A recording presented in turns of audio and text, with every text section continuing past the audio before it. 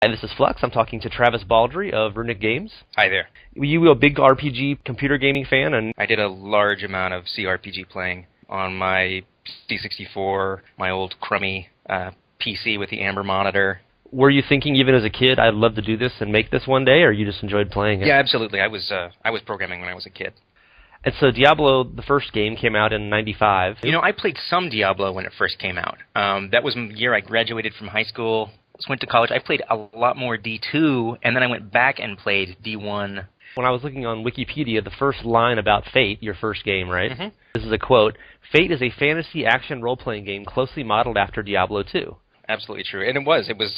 I was working at Wild Tangent at the time, and I really wanted to work on a project that I thought that I would enjoy, and that was what came to mind because it was randomized. I could do something larger with kind of a smaller set of component parts, and I really didn't have much in the way of resources to work with, so it was something I loved and that I thought I would be able to make a decent stab at completing at some sort of quality level, and it was honestly, it was the most fun project I've ever had to do. So you just played a lot of Diablo 2, and you said you went back and played Diablo 1, and you just looked at all the features and said, I like this, I could change this a little bit, I want this to be different, kind of thing? Well, it wasn't even just Diablo 2. I mean, I played so many different CRPGs, and I played NetHack and Angband and, for God's sake, the Kingdom of Kroz. I must have spent months playing Wasteland. I really like the idea of taking a character or a group of characters and building them up and wandering out and finding weird things and just that kind of sense of continual advancements. But there's obviously more D2 than anything else in that game. You went on to Flagship Studios, or Flagship North, I guess you were, right, and worked on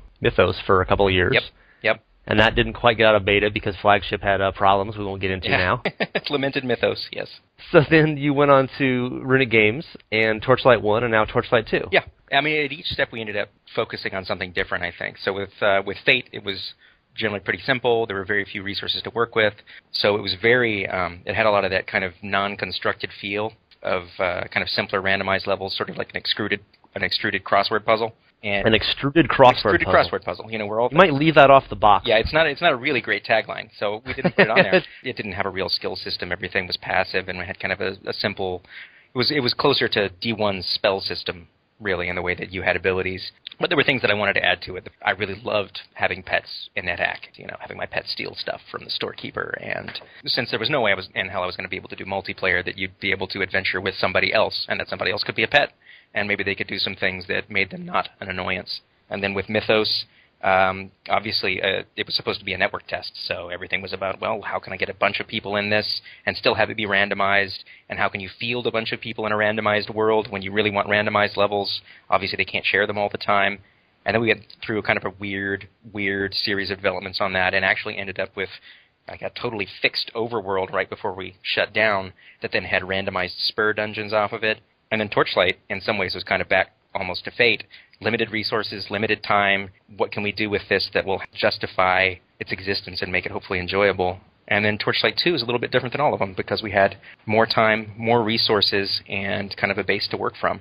Fishing and pets, and we've had a lot of people commenting in the forums about Torchlight 2 lately. And fishing seems to be a very divisive issue. I don't know if you got feedback on that from Torchlight 1. Oh, yes, we always do. I think that, you know, it's almost in some ways the same argument about the art style. There's always going to be this argument that, oh, it's a little bit too cartoony, and really, you know, I want this to be a little more gothic. I want it to be more serious.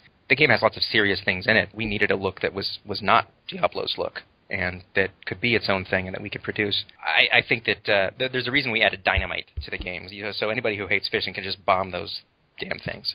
Yeah, so there's fishing dynamite you can buy from NPCs now. Yeah, they'll just detonate and get rid of the fishing hole and give you a couple of fish, and you can use them to transfer your pet and move on, and you don't have to feel any compulsion to sit down and waste minutes trying to click on a constricting ring. The main reason for keeping it, I think, is because we like the mechanism of pet transformation, and having a way to gate how you receive those is nice. And also my daughter would be mad if I removed it. When I originally made Fate, I had more emails from people who said, this is great, I just set my kids up in town, and they fish for things for me, and then I come back and I have a bunch of stuff. Like you've given birth to your own gold farmers. You mentioned the aesthetics of TL2 and TL1. That's obviously a big difference from the Diablo, the grim and gothic kind of thing. Yeah. And are there any rainbows in Torchlight 2?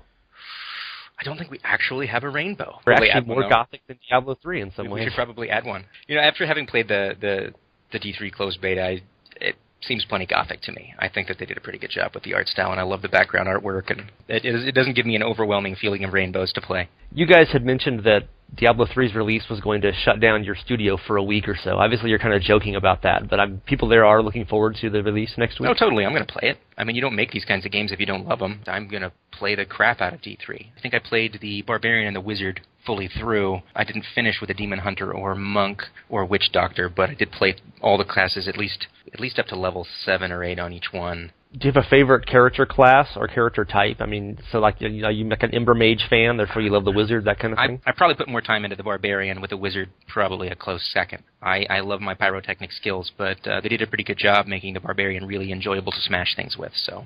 Do you have a favorite character in Torchlight, or are you not allowed to have favorites because you're the daddy? I like the Berserker, honestly. I like smashing things, like I said, with Barbarian, and having speedy melee attacks is something I really enjoy, and probably like the Ember Mage second, because I also do like my big pyrotechnics. The Torchlight 2 beta has just started, like last week or so. The friends and family got underway. How's that going? Going actually really well. We're continuing to give out chunks of keys to folks and getting them into the game. I think there's 300 or 400 games going right now. It's been really useful for finding kind of some of our serverless sorts of issues, a few crashes. We're getting lots of balance feedback, which is super useful. So you're looking at the beta as it's not just a tech demo. I mean, you are taking feedback and making changes and stuff. Oh, absolutely, absolutely. A lot of the feedback, we acted a lot on some of our early skill feedback as we were ramping up.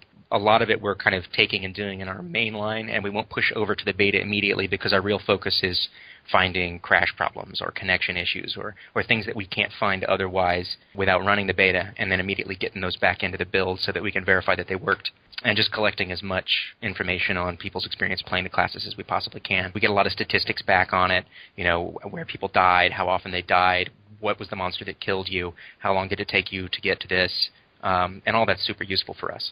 It's very interesting to compare the game systems, you know, the skill points and the stat points and kind of the more old school traditional versus what Diablo 3 has gone kind of this more casual friendly, but you know, with hidden depth coming in later in the game kind of thing. Yeah, I think that there's a lot of kind of that elegance of subtraction sort of idea of design, which is pretty powerful. I mean, it works really great for Apple, doesn't it? We subscribe to it in some ways as we're refining systems. But I think it's great that we both went different ways, because then I get to go play a game that's nothing like the one I made.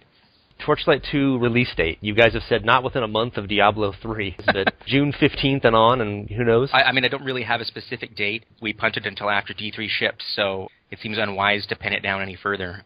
I can say that things have gone really well and that we've resolved most of our technical issues, you know, basic system issues, and it's really just about remaining polish on the other acts. You get kind of a little extra tailwind after doing a beta like this and getting a lot of response from people. It's sort of energizing as you're trying to finish the rest of it. So we've waited this long and we've spent this much effort polishing it up that we're not going to stress out over a very, very specific date. Our pre-sales went really well. We don't feel like super worried about anything. We're just going to make it a good game, and nobody will really remember when it was released after it comes out. We're going to get all our sales at the Christmas Steel sale anyway, you know. That's when everybody buys the thing. Your big sale rush will come in 6 months. Yeah, pretty much. Yeah, the Thanksgiving and Christmas Steam sales are always amazing. So.